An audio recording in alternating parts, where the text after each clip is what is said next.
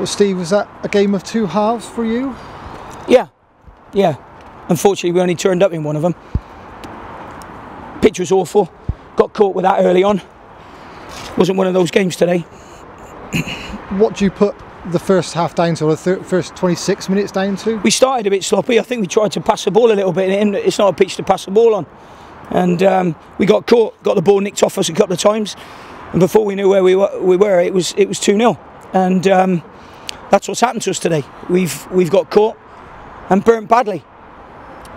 What did you have to say to play? Did you have to scream and shout, or did you? I'm not going to tell you what went on at half time. Did the players, you know, at the end of the day, we sorted out a little bit of a different system, and wrote down on the board a few things that we needed to do to make it a little bit better in the second half. It wasn't prettier football, but it was more effective, unfortunately. Yeah, I mean, you got back to 3-2 by an hour into the game. Did you think then perhaps? Yeah, maybe. Yeah. I thought once we got back to the second, I thought if we scored a goal, then there was going to be a game in it, because I thought they would get nervous, and they did. And at the end, one ball hasn't dropped for us. I thought the officials were shocking today, shocking, all four of them.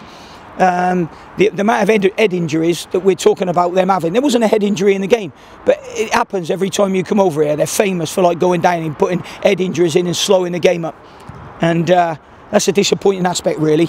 Yeah, 4 minutes added on the end didn't seem enough. Yeah, 4 minutes was a joke, but there we go. Look, you know, if I moan too much about it, it'll be sour grapes on it. So we'll have to take the defeat. That's it. And immediately on the road to Doncaster now, a good chance to get it out of your systems early. Well, we haven't got this one out of our system yet, so I won't start talking about Doncaster really at this moment in time.